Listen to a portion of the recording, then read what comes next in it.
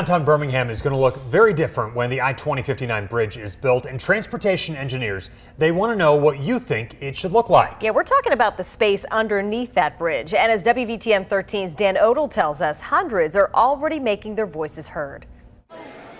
Sandy Sidwell and her 2-year-old son Mason love to skate together. Our family skates and we want a safe place to skate. So I think it's time. Birmingham needs a skate park.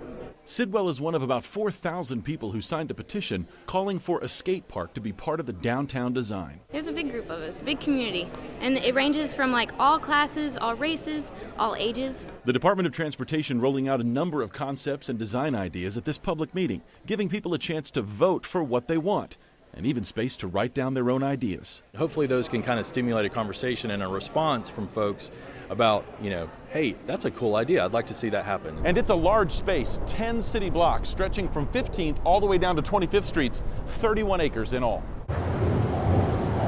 The new space will be more open, interstate ramps will be gone, and the support beams will be spaced much farther apart. This is too unique of a project for the city of Birmingham and the state of Alabama for us to do this behind closed doors. The whole reason we're here is we want to hear the ideas from the community. Designers hope to have a master plan proposal late this fall. Construction should begin late next year to be complete before the World Games in 2021. In Birmingham, Dan Odell, WVTM 13.